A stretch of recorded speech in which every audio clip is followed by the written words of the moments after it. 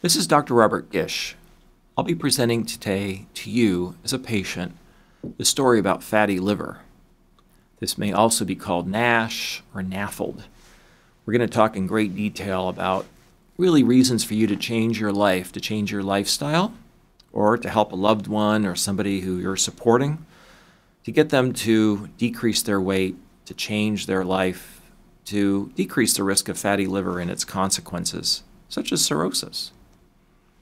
The liver, as you know, is located under the right rib cage and weighs about 2 to 3 pounds. It's a complex organ. It has been known and recognized historically dating back 4,000 years. A little bit of an expanded picture of that liver, nice brownish red color, and it's connected to the gallbladder and spleen and blood vessels that go into the liver surround the intestine as well. Liver tests are very important. These are liver enzymes, not liver function tests, specifically AST and ALT. In fatty liver, these are going to be elevated, as well as alkaline phosphatase and GGT.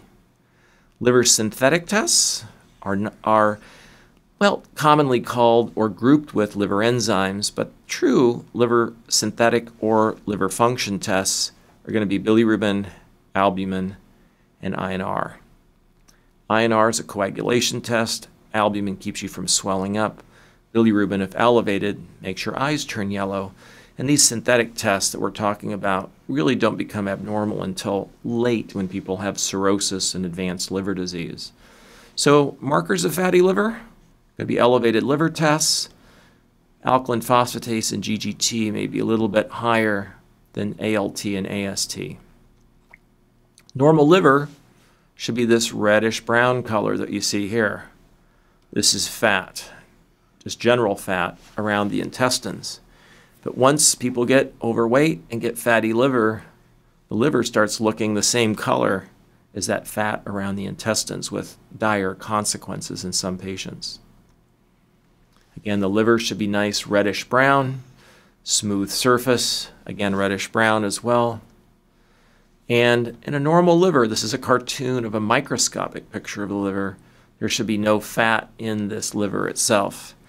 Again, we'll show you some better pictures, but keep this in mind as the framework, what a normal liver looks like.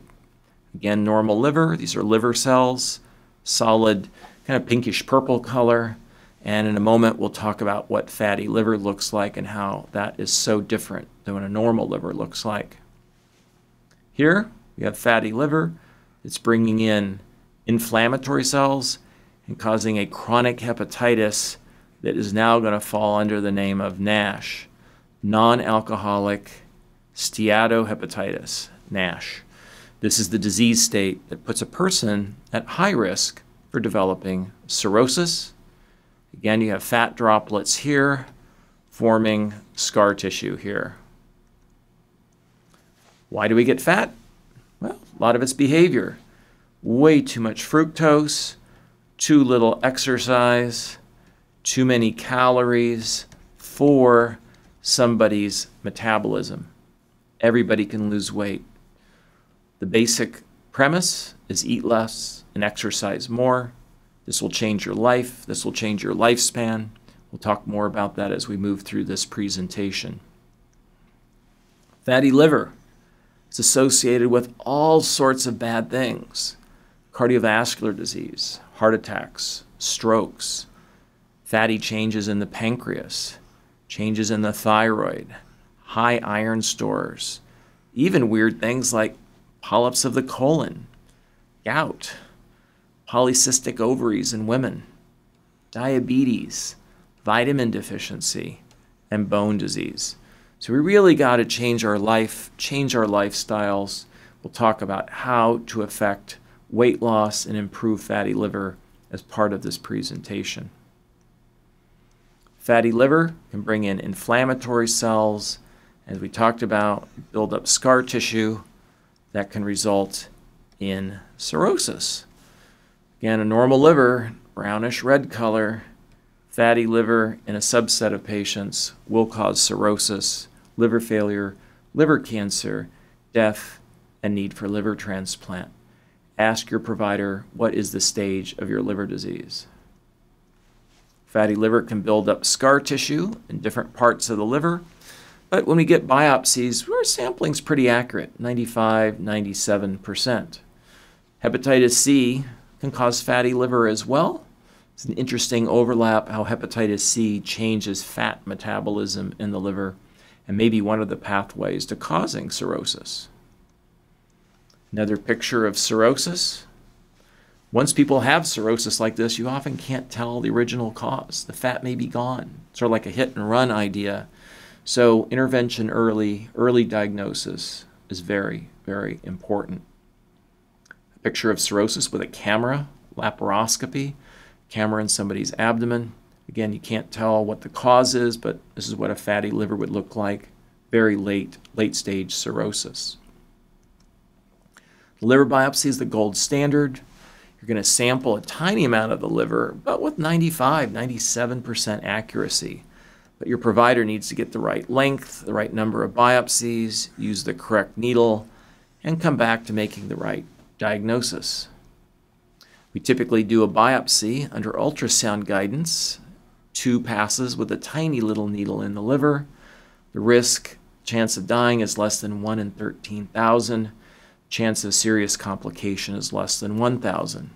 Yes, we use this for hepatitis C, but we can use it for NASH and many other diagnoses. We're again going to do this ultrasound guided, make sure we don't hit the gallbladder, lung, kidney, or colon that sits in this area. Done properly, again, serious risk, less than 1 in 1,000 procedures. We can get a biopsy through the neck vein. That's called a transjugular liver biopsy. And here would be 2 passes just to show that we get adequate sampling. We can check out the right level of fibrosis in the liver and get you an accurate diagnosis, prognosis through correct staging. This is a bad biopsy on the left, a pretty good biopsy on the right. I'd like to see one that's a little bit wider. This is probably done with an 18 gauge needle. Standard of care now is 16 gauge. You can watch a liver biopsy on YouTube. Dr. Doug Dietrich posted this biopsy, so you can watch how it's performed if you want to before you go in for your biopsy. But for fatty liver, we don't have to do a biopsy on everybody. We can make the diagnosis, at least by inference, indirectly, through a CT scan or ultrasound. Or if somebody weighs 300 pounds, their liver tests are high, and we've looked for other diagnoses, we can often diagnose fatty liver clinically and do a biopsy if there's a question, if we need motivation, if we need education. Yes, fatty liver can result in liver cancer. This is what a liver cancer looks like. CT scan showing liver cancer. Fatty liver, a scourge of our country. 60% of our adult population's overweight. Between 7 and 15 out of 100 patients who are overweight who have fatty liver are going to get cirrhosis. It will be a leading cause of transplant and liver-related death, probably starting in about 1 decade from now. Eat less, exercise more, lose weight. Everybody can lose weight through changes in lifestyle. Let's prevent NASH. Let's prevent progression of NASH to cirrhosis and its terrible outcomes. Thank you.